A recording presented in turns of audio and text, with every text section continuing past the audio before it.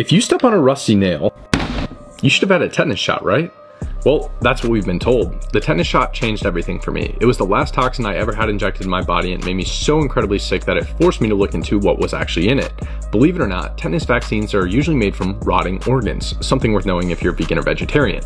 They use cow heart and boil it in water to create an environment for Clostridium tetani, the bacteria that produces the tetanus toxin, to grow. They then neutralize the toxin with formaldehyde and mix it with aluminum adjuvants. No wonder it made me feel like death. Another thing that people should know is that tetanus doesn't even come from rust at all. It actually comes from a bacteria that lives in horse or cow manure and sometimes soil or dust. So unless you're working on a farm or walking barefoot through manure, your risk of tetanus is extremely low. And if you have a milk allergy, the tetanus vaccine contains casein and can cause fatal anaphylaxis, yet most people are never warned about this. Getting the booster every 10 years is also another vaccine schedule joke, as studies have shown that there's no difference in protection between people who get the booster every 10 years versus those who receive it every 30. But here's the wildest part. Even if you're one of the less than 30 cases in the US each year and you actually get exposed through a deep oxygen deprived wound, an additional shot, which is the protocol, wouldn't even help you because it takes 2 to 7 weeks to build antibodies after the shot.